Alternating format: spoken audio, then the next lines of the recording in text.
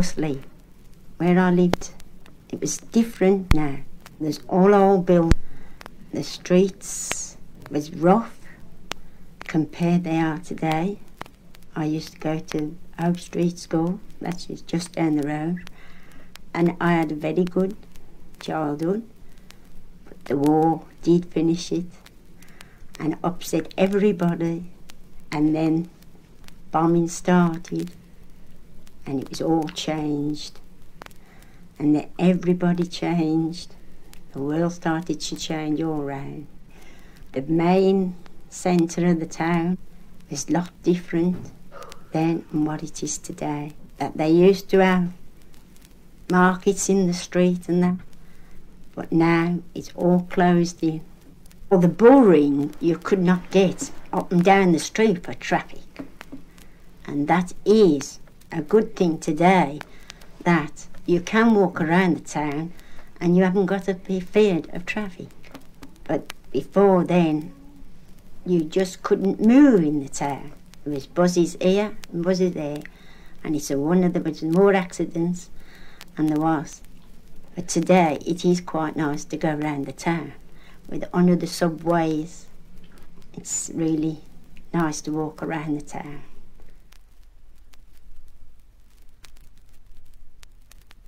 Letting the new year in. Well, now, that goes straight back to the days of the witches. It's centuries old. And it was always the custom that a dark man let the new year in. If a woman let it in, it was the worstest of bad luck. And so at about 2 o'clock in the morning, you know, all the men used to get together and get into groups and then go and sing outside the door. And they sung a song that goes back to Saxon days. It went somehow like this.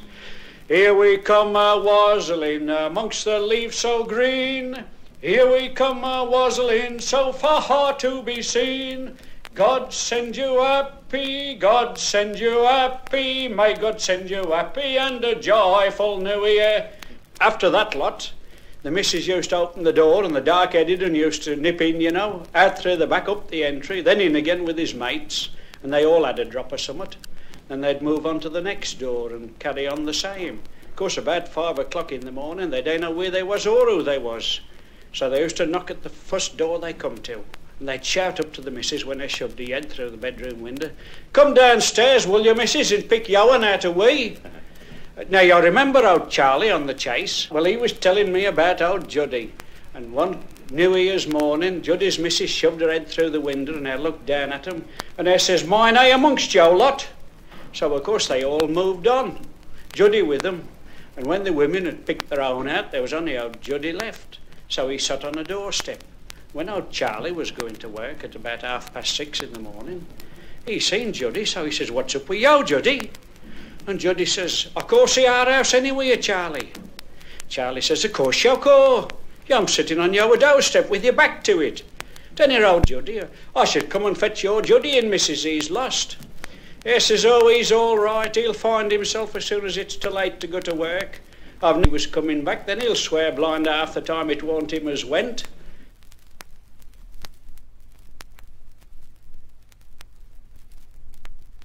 When I was a boy, we used to go for picnics onto West Wickham Hill.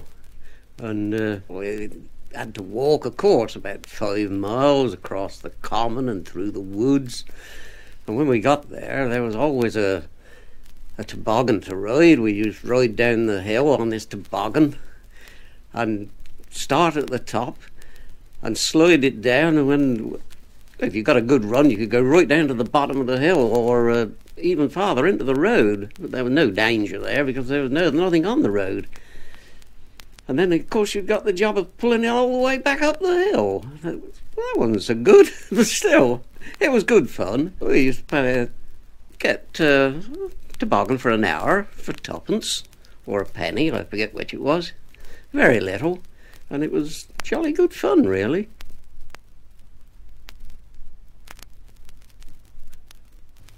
I'm a Methodist local preacher, and I'd been spending a Sunday down on a Cornish farm.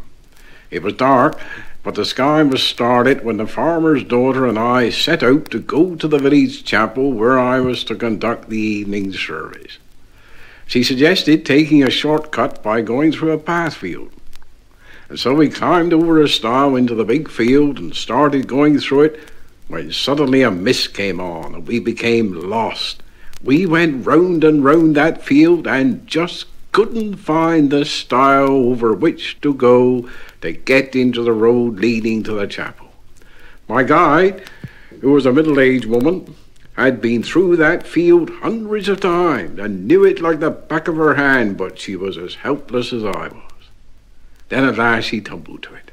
"I know what 'tis," she said. "We're being pixie-led." She told me of other people who'd been pixie-led in that same field, and of horses left in the field overnight being found next morning covered with sweat, having been chased hither and thither by the pixies. "Well," I said, "what have we got to do about it?" "There's only one thing to do," she said. "We must turn our pockets inside out." I turned all my pockets inside out, and she did the same, or said she did. And sure enough, believe it or not, we found the stile in no time. We were late in getting to the chapel. The congregation had given us up for lost, and were about to go home. I shall never forget that night in that field when I was pixie-led.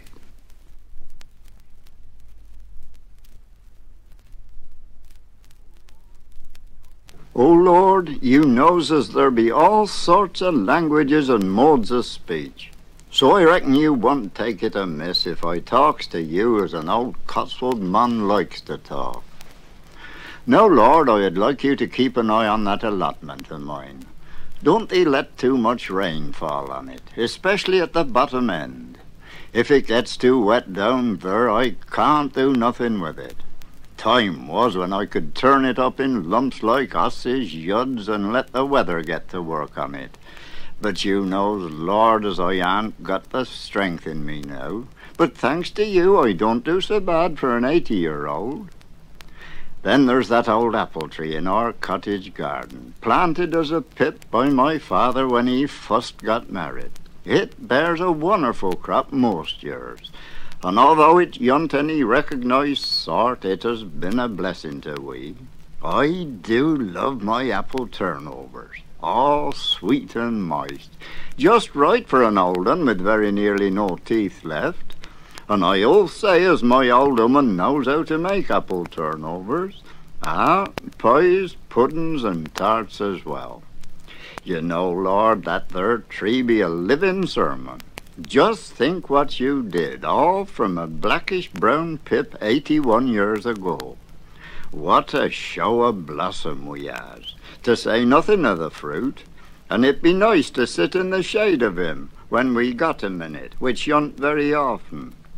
Then it's a perch for the birds, very handy for the clothesline on a washing day, and we has our wireless aerial tied to him.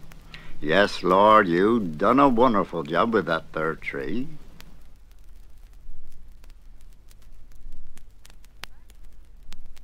Well, I can tell you about an old pudding which has really gone out of fashion.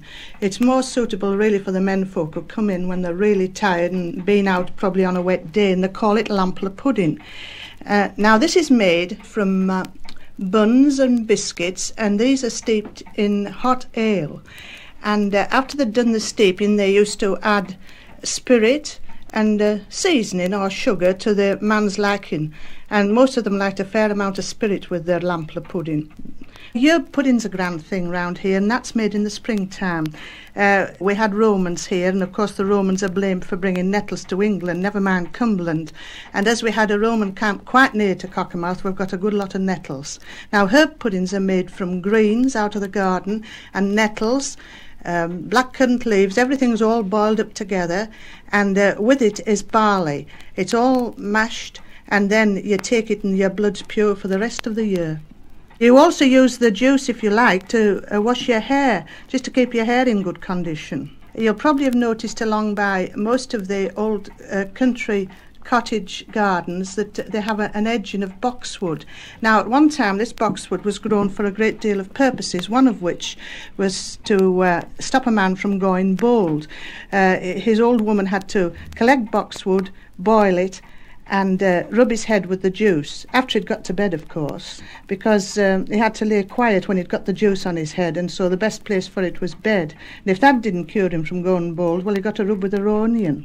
And then if your eyes bothered you, well, you gathered a few celandines and made an eye wash from celandines. And an old lady said to me, celandines aren't only good for your eyes, she said, they're gay good for your corns.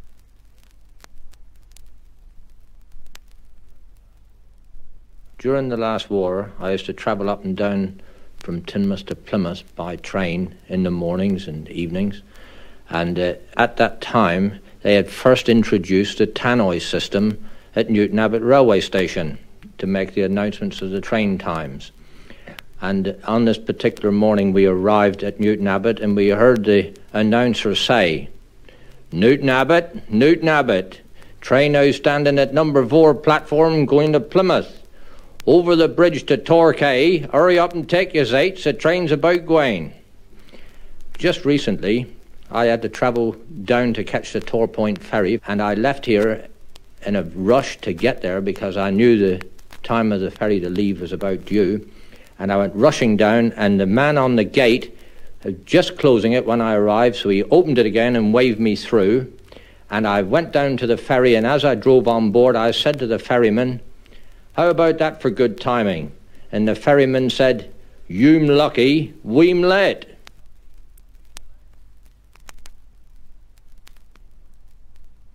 I've been working in the pits about 8 years when I shifted to a little pit village called Fatfield. I was working at Harrington Colliery at the time. I've been living in Gateshead for 6 years, then I moved to the village, a little pit village, and it was the morning of the big meeting and seeing the band form up outside the miners' welfare in Fatfield.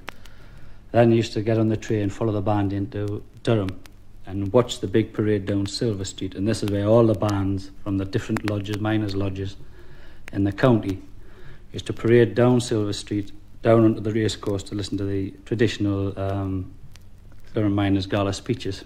Now, there was all sorts of bands, local bands, Scots bands, and say the lads, the young miners and their wives, dancing up and down in front because it was a big beer day, the gala, as well as having this political significance. It was a big jollification day as well. In my time, anyway, you know, it developed from the stone political ground that it started off with. And then I used to go down onto the racecourse. The hoppings were there, the fairs, the pubs were open all day. Go down onto the racecourse, and whichever speaker you happen to fancy listening to, you're going to make your way and listen to him. Listen to all the promises and rubbish that they used to spout out. A lot of it never ever happened. And then, about 5 o'clock at night, you'd see all the bands pack up and make their way back home. And the rest of the evening was just given over then to just jollification, just a normal gala day, shows and dancing. And that's about what it meant to me.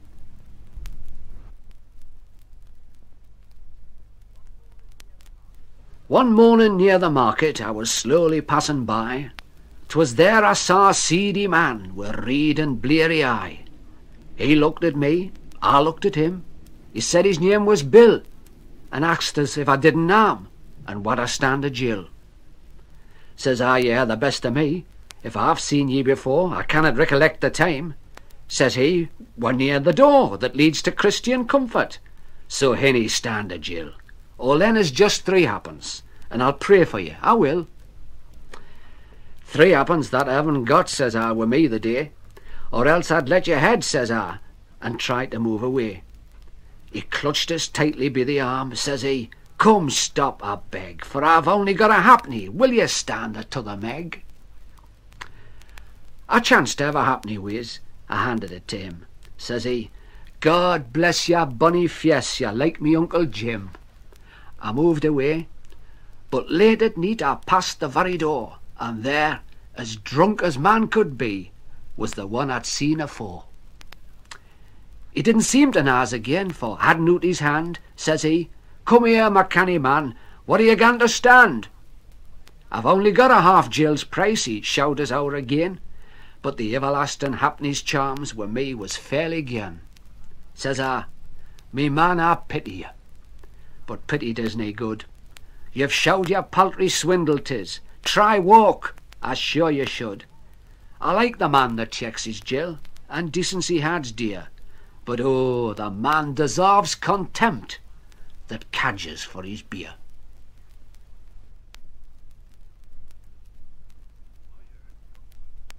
I heard cuckoos marnin'.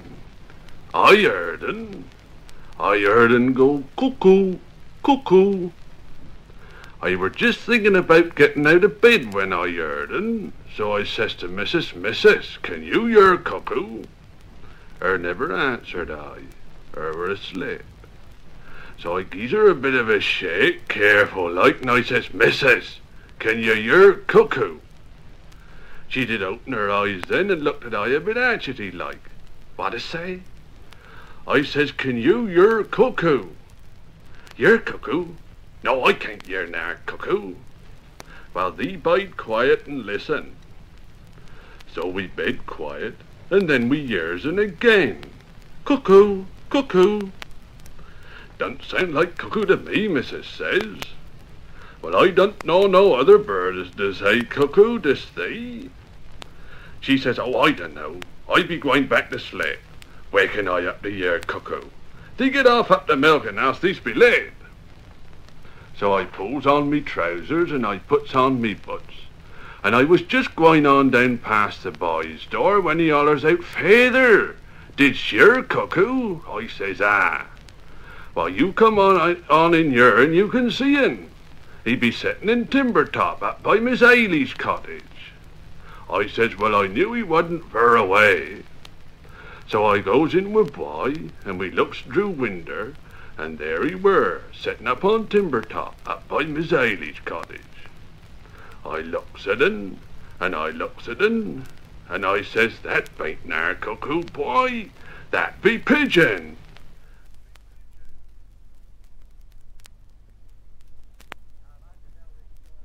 Now, I'd like to tell this story about a friend of mine who's retired, one of the old veterans. He doesn't knock about much, but the high spot of his year is the cup final. He never misses going to Wembley, and he goes down for the weekend. He makes a weekend of it. Everything booked up, everything of the best. 2 years ago he went, so on Saturday morning he had a nice stroll round. He strolled up Regent Street, along Oxford Street as far as the Marble Arch, and a nice stroll up the Edgware Road, and going up the Edgware Road he passed a pet shop, and there was a parrot in a cage in this pet shop, and just as he was passing this parrot said, I know thee. He thought, that's marvellous, a parrot in London talking lanky dialect. So he went in the shop, he said, I'll give you out thou want for that bird, name the price. But the proprietor said, no, Polly's not for sale, I'm sorry. He says, but you're very lucky, because Polly's laid some eggs this week, and if you like, I'll sell you an egg. I can put it up in a box, surround it with cotton wool, it will keep it warm, and you can incubate the egg quite successfully when you get home. Now, last year he went again as usual, same old programme, down on the Friday. Saturday morning walked up Regent Street, along Oxford Street as far as the Marble Arch, and then strolled up the Edgware Road, and he was just passing the same pet shop. There was the same parrot in the same cage, and just as he was passing, the parrot said, I know thee. So he turned round, he says, aye, and I know thee too. Thy father were a duck.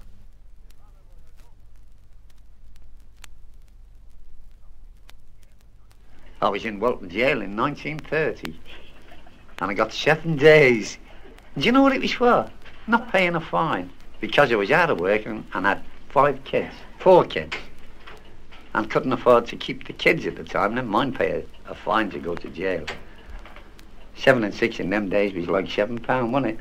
Anyway, the detective come to ask me was I going to pay the fine. I says, yes, it's had it a week. He said, what the blazes you think we are, club collectors? Anyway, the next morning I went to Walton to work the fine up. I was in 2 days, and your mother came down, paid the fine, got me out. But that was only because the new Road Traffic Act came into force, and that was hanging on the back of a lorry with a bicycle getting a tow up a hill on a bike. And the bobby pulled the wagon up. You remember the old steamers with the trailers on the back? One of them it was, about 4 miles an hour, going up a hill. And the bobby had the cheek to say I was pinching a ride.